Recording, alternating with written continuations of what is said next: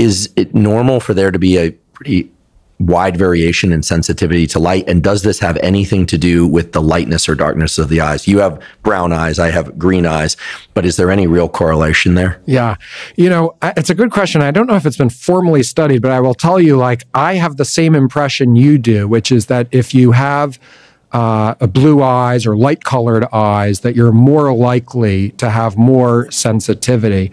We know that there's differences in the iris muscles that constrict and dilate in response to light.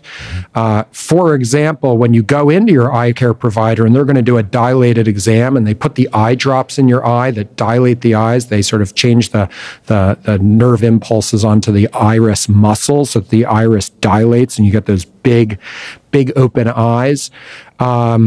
People with blue eyes, we absolutely know, blue or hazel or light-colored eyes, you put that eye drop to dilate their eyes, it's going to last 4, 6, 8 hours, whereas in a brown-eyed person, often the dilation only lasts 1, 2, 4 hours.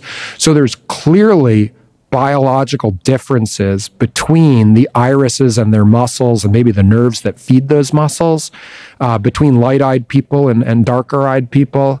And that may also therefore relate to this differential sensitivity that some people have. If you're not able to constrict your eyes in the bright light as effectively, you're going to find that bright light more frustrating, more annoying, even painful. People will feel like their eyes are cramping almost as they try to get those eye muscles to activate to bring down the pupil and block some of that excess light from getting in.